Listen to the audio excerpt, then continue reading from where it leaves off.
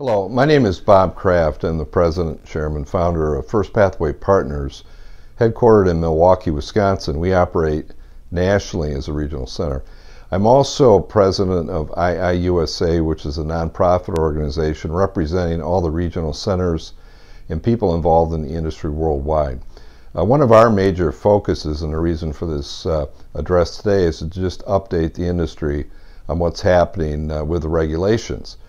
Recently, our Executive Director, Aaron Grau, along with other representatives from various industry groups, met with OMB, the OIRA arm of OMB, to talk about the proposed regulations and express our concerns with respect to the minimum amount and some of the other issues that are on the table. It was a very productive meeting. IIUSA had authored, along with EB5 Coalition, an economic impact study, which clearly shows the huge economic benefit to the United States for the EB5 program. We did not have an opportunity to discuss the visa backlog situation, but that remains upmost in our minds and is a constant point that we make when we visit with members of the legislature in Washington, D.C.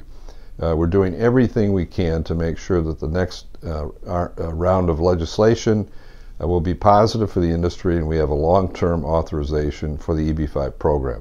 Thank you very much for taking a few minutes to listen to this update, and we will keep everyone informed as best we can.